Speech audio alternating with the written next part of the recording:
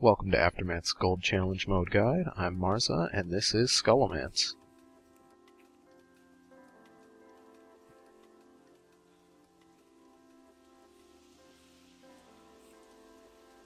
So for Scholomance, we initially want to pull these two mobs and get them down. They're not particularly dangerous. This is one of the easier challenge modes. I don't say I would recommend it as your first challenge mode, but if you're stuck on something else, this is a good one to come to. It didn't take very long at all.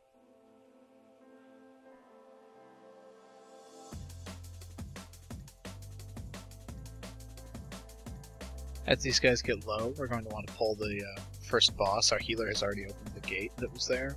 When you pull this boss, it's important to aggro him as you jump over before you aggro anything else. It will despawn everything in the room except those risen guards.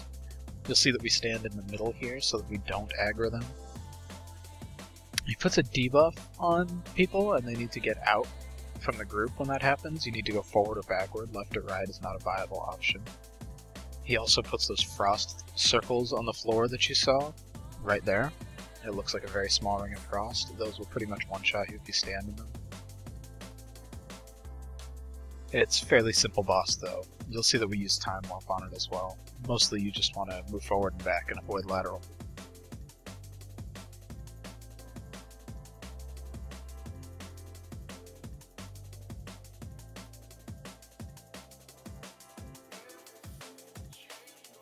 So for phase 2, the Lich goes into the phylactery. Nothing is particularly different about this, you just don't have a lot of room to move still because those mobs are up. As a melee, I don't have any problem, sort of circling around this thing and avoiding the fire, but the casters tended to just stand in it and the healer would deal with it, because it was better to kill it quickly than to worry about avoiding things. Also, where they're standing right there, they only get hit by one book, maybe, every 15 seconds or so. It's not a lot of damage.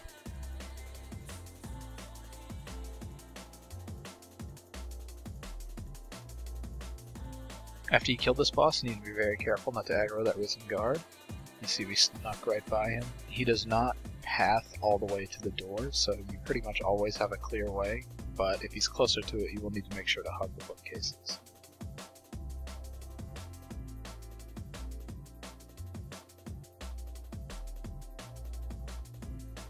For this next room, we were pulling initially with this guy at much higher HP, but we found that he wouldn't die very quickly. That's why we're attacking for so long. If you can get him down comfortably, you can pull sooner, this next group. The candlestick mages are what you really need to watch out for. They do a lot of damage. And they are the sole reason that we are not pulling more trash yet. Once we get them low, we will add more to this group.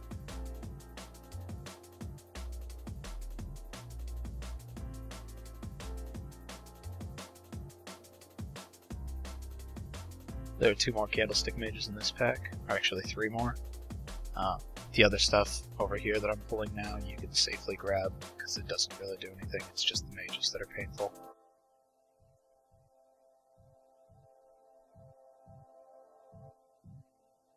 One of the keys to doing this instance quickly is quickly deciding which Jandis Barov is clone and which one is really her. I will not purport to be the best at it. Our Warlock was very good at it. But also, you don't have to be flawless at it by any means. You just don't want to take too long. You should get it within the first couple guesses.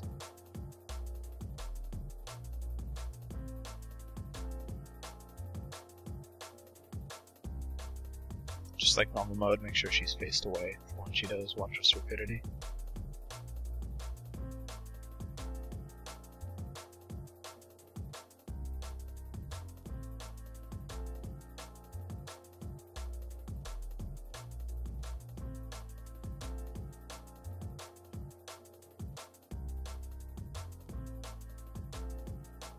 So here, what you're looking for in the illusion, always look at the portrait. You can see I have portraits enabled on my target. I did not until this fight came in.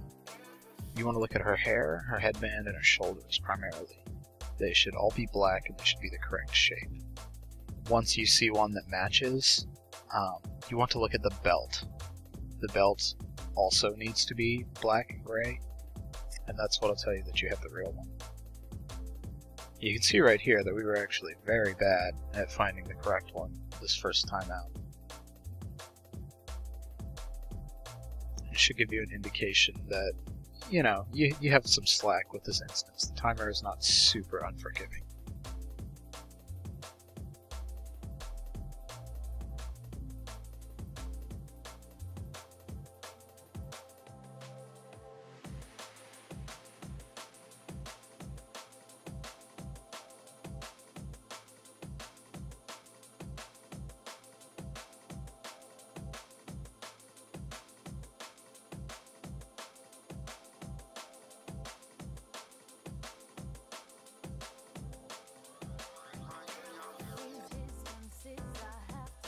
This time we got the real one right away, and that makes a big difference in terms of making up time from the previous.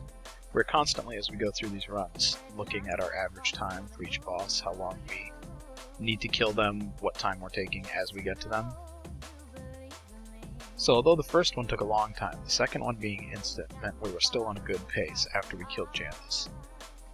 I wouldn't recommend resetting just because you're off pace unless you're wildly behind. It's always good to get more experience on the rest of the instance. This pull can be a bit tricky. We have our hunter misdirecting the left side, and you can see me aggroing all of the right side bone weavers. They do a frontal cone bone shards that does a lot of damage.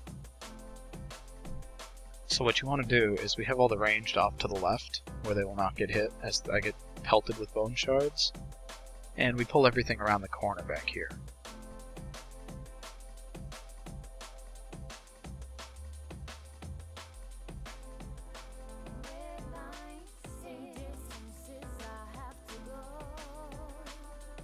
This is a fairly damaging group, but it's not super bad. Just make sure you're stunning them.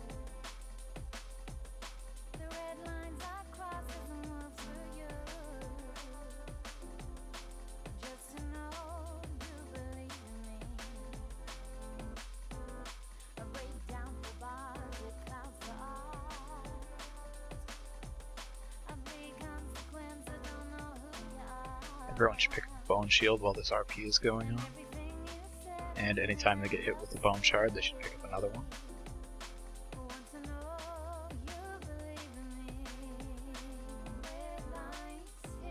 Battlegore himself is not very different from normal, he just hits harder. We use our hunter to taunt and pull him away, and I taunt him back, but you can also just kite him yourself around the room if you need to reset his rest stacks. I would recommend doing it around 6 stacks if possible.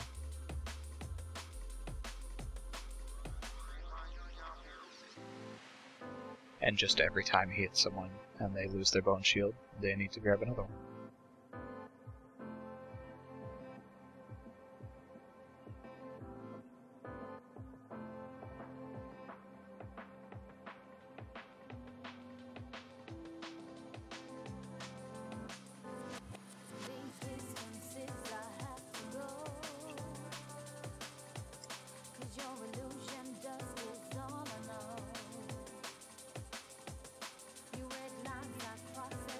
You can see right here, unfortunately, that our hunter got hit, so his rusting did not reset.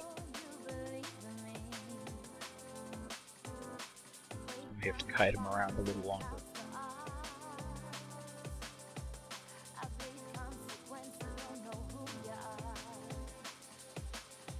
Once he gets down to about 25% or 30%, if you've reset him recently, you should be able to just tank him the rest of the way, as we're doing here.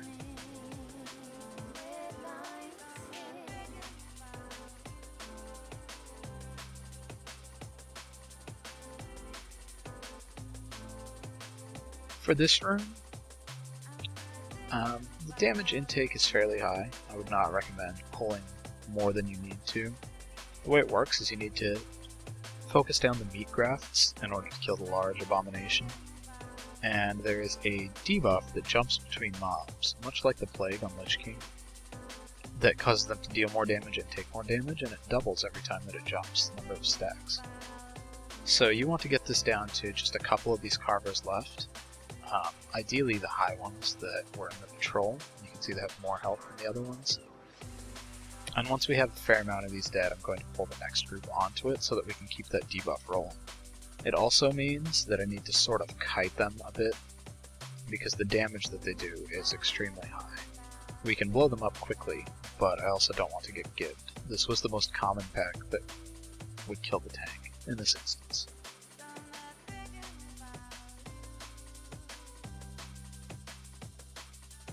Once you've got it down to just this big guy, you can see the carvers essentially melted because of the debuff. We just kill the grafts and move on.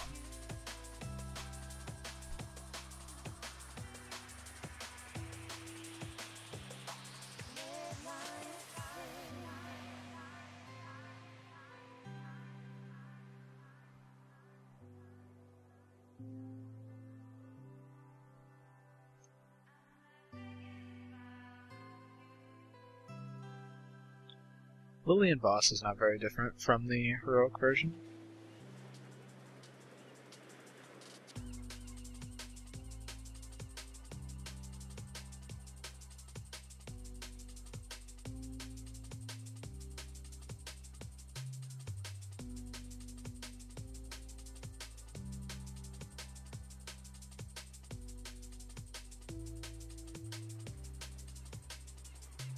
I could not tell you off the top of my head if she even does anything in this first phase. It certainly doesn't look like it, does it? Remember to keep burning her as she's doing this RP and her soul is coming out. And once the soul comes out, you want to be multi-dotting or cleaning both of them, because you're going to need to kill both. We decided it did not seem realistic or worthwhile to try and burn her before the soul came out.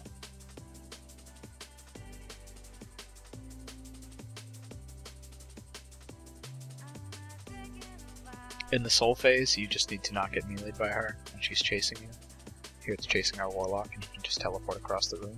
Makes it very easy.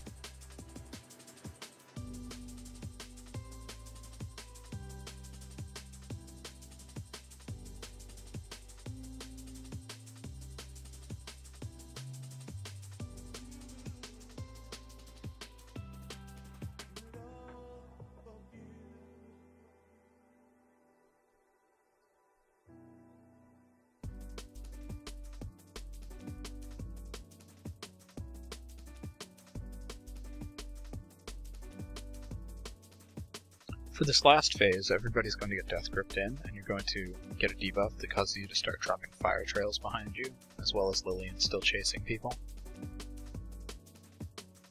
We do not have a melee heavy comp, in fact I'm the only melee, so I just kind of laid my puddles around in melee range and stayed in range of the boss. If you had more melee though, I suppose what would be best would be to keep part of the room clear and pull her there after the fire's dropped. She might do it one more time, but odds are you'll only get one, and at most two, so it should be fairly easy to deal with. It's also nice to be close to each other because she jumps on people like that, but it's not necessary. So at this point we need, I know the counter in the corner is broken, but we need 10 more mobs before we can kill the last boss. So what we opt to do is pull this first group here and kill them before we are going to use an invisibility potion. Which also means you cannot use an invisibility potion on Lillian boss. Excuse me, a DPS potion. These bored students cast a Shadow Bolt or Shadow Nova on a person that causes an AE, so you actually don't want to clump up, and you see we took a lot of damage there, so I started to LOS them. You don't necessarily need to LOS them there, but since we were getting pelted pretty hard, decided it would be good to stop them casting for a moment. Usually there's only 1 or 2 casters in a group of these students. That time there were 3, I believe, and so we were taking excess damage. So here we use a 15-second potion. You don't need it for very long at all, just to get across the room. The potion on the desk there from the Professor boss, I would recommend picking one up in normal Scholomance. You can see we all have the buff before doing this instance. It is very quick, it doesn't take you very long to go through it, and it is well worth it. It will do a lot of extra damage to the last boss as a function of it. You don't need it to complete the zone, but on the attempt prior to this, we actually missed gold by about 5 seconds because of other mistakes, and realized we would have gotten it if we had the potion, so it's worth getting. It persists through death and it lasts an hour.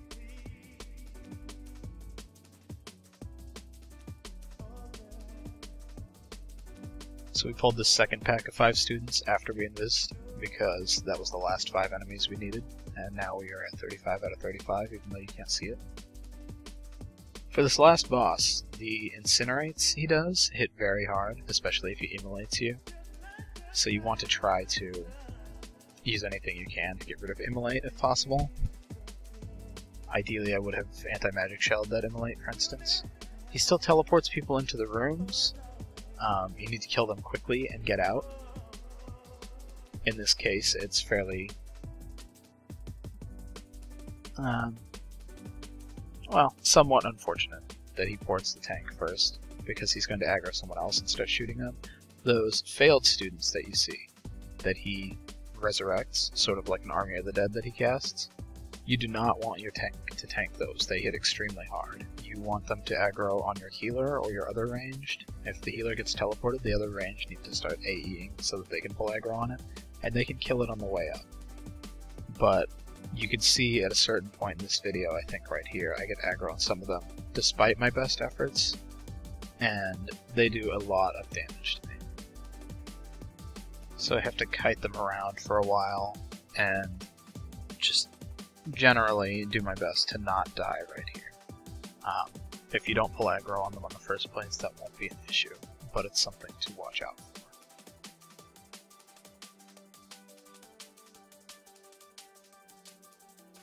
And that's pretty much all that you need to do for this boss. He shouldn't take too long to kill, a couple minutes. The tank damage is high, but strategically he's fairly simple. If you get here with a couple minutes left, you should have your gold.